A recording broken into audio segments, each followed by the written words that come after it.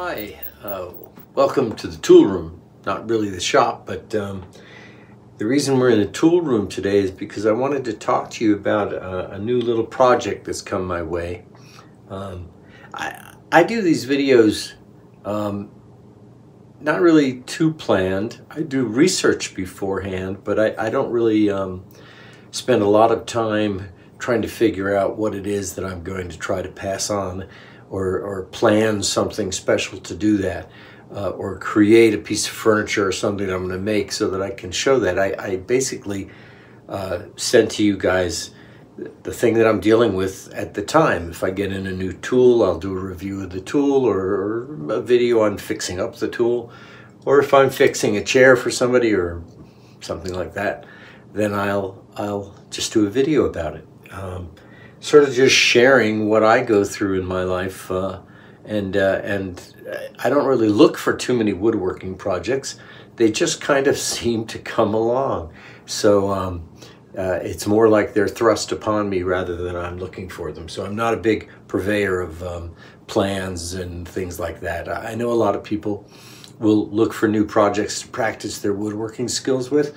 And that's a great way to do it, is to look through other people's plans, see how they did things, and then maybe do the same thing. But I'm a little different in that I do most of my woodworking because it's something that needs to be done.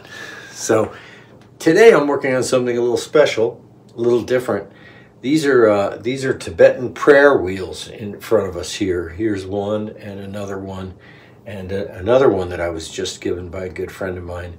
And it's missing the handle. Now in Tibet, the earliest prayer wheels were on buildings, and the wind would turn them, and inside each wheel is or the hub of each wheel is a prayer, and that's true in these, and I can show that to you. This one here, you see the lid comes off very easily. And but here's basically the top of a prayer wheel, and this spins, this turns. Now it's missing the handle for it, but that's the woodworking part that we're going to deal with. But here inside you see is a very old prayer in there, and you can probably see some of the writing. I don't know if I can get it in focus for you. I'll give you a picture of it. I was trying something new with the cinematic lens feature of the new iPhone. Now it blurs out the back, and it really wasn't very good, because when I would bring things up to focus on, it would stay in focus on my face and not on the object. So I've switched back, and we're going to continue the video this way and see how we do it. You know, every time I have some sort of change in these things, it takes a learning curve to get up with them and to see what I think works the best for these videos.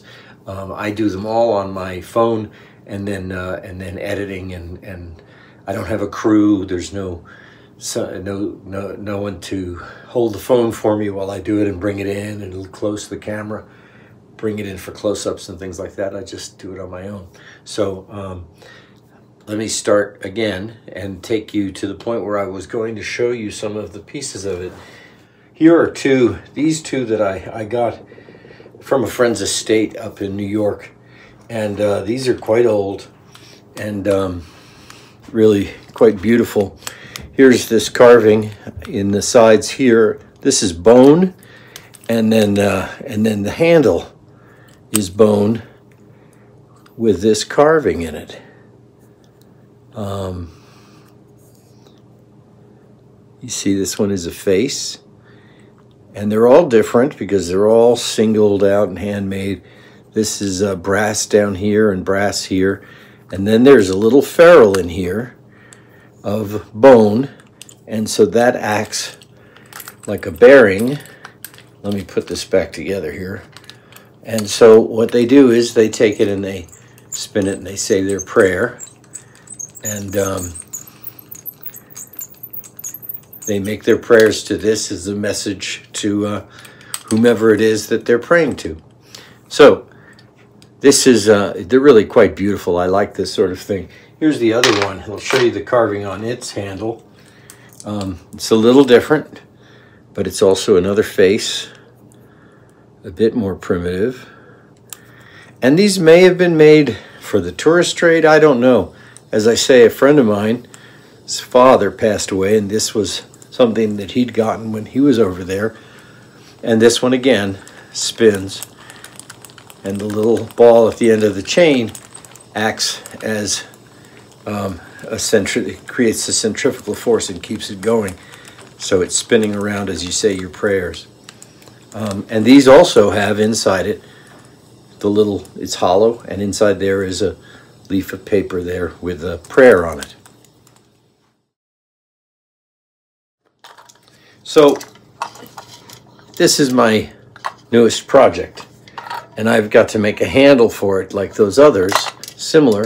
Now I don't have a bearing here, and there has to be a piece of metal that goes up through into this so that this will freely spin on the handle. So I've got to work that out.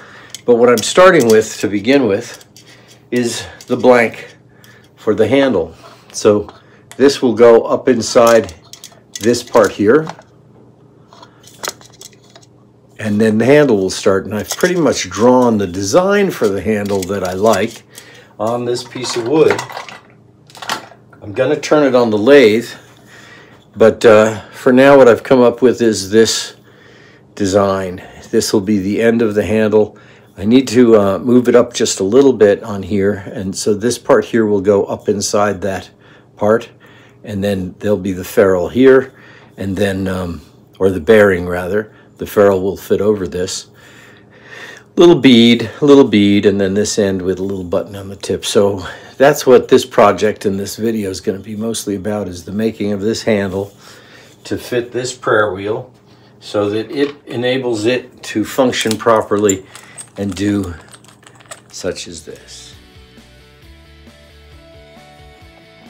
Hey, welcome to the shop. I'm working on this prayer wheel. These are two that I have from Nepal, older ones, and this is one that I've received that's missing the handle.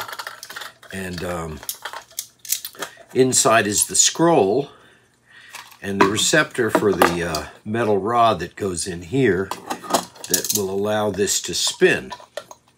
But we need to make a new handle, and need to work out what's necessary down here to allow it to spin. That's a very important part of it. So what I've done is I've got this piece of walnut, and this is what I'm going to make the handle out of. And what I've done is I've transferred the design to a piece of paper so that I won't forget, because once I round this on the lathe, it'll be cylindrical. This design that I put on here won't exist anymore, so I've just copied it here just so I have a vague remembrance of it. It's not exact at all. It doesn't matter. It doesn't have to be, because I'll create the form when I'm on the lathe and decide what I want to do as I go. So this is the first step, just as a reminder that that will fit out of this piece of wood. So let's get to the lathe. Okay, so we've got the primary setup here ready, and I've put 2 cross grooves and a hole punched in the end of the piece here, and a hole punched in the end. These with the 2 crosses here will go to the drive point here, and that prevents it from spinning on it. And then we'll bring this one in to attach there, snug it up, run this in a little bit just to tighten it up a little bit, tighten that, and I think we turn down the speed to 0, turn the lathe on, and we'll bring it up. And we're going to just clean this up and make a cylinder.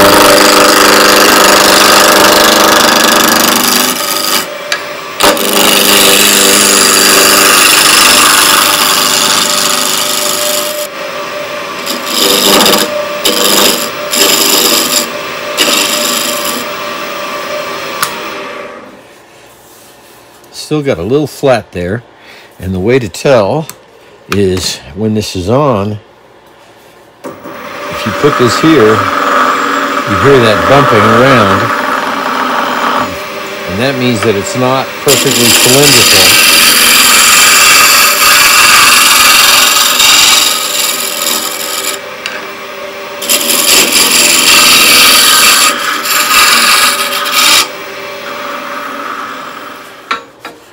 Okay, that feels good and round. So now we'll take the pencil, we'll put some marks on here and show what it is that we're going to cut and how. So this is the direction that we're going to shoot for. We know that there's a point in here and it's coming in to about here, so we won't want that there. So we move this down this way just a little so that we're going to avoid that little point. We'll be able to take it off later.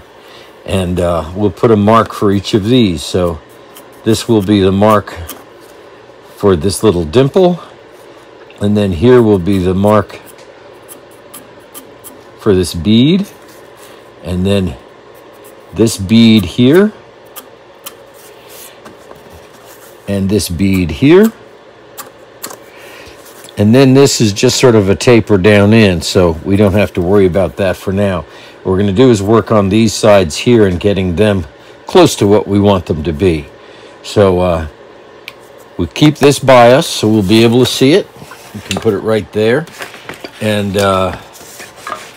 that way we'll be able to follow our line as we go along. So what we're going to do is we're going to start by transferring these in full circles around here so we can see those marks.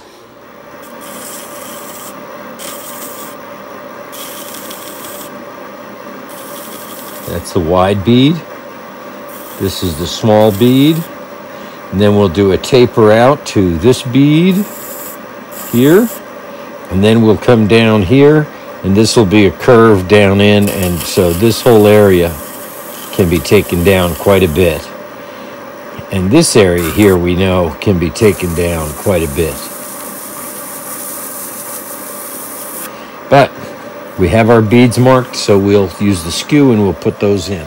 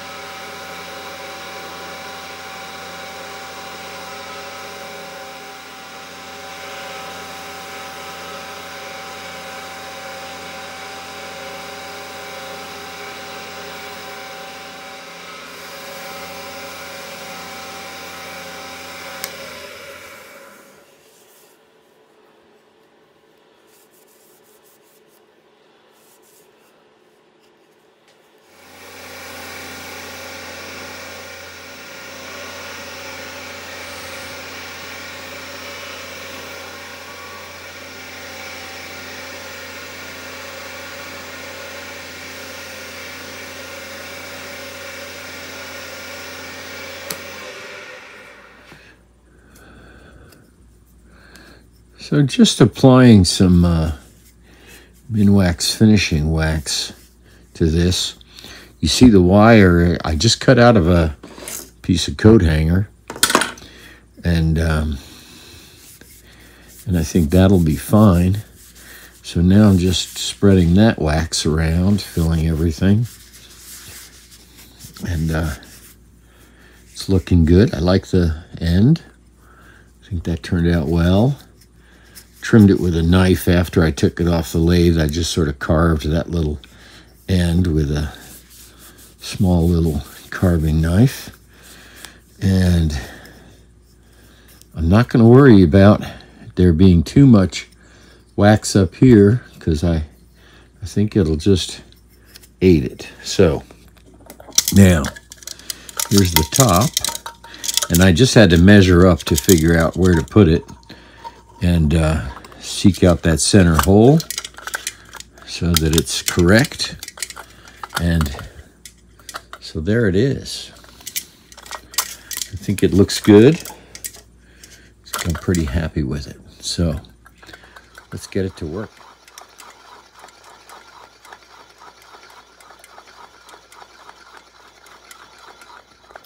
So, you know, I have to say, I think it came out very well.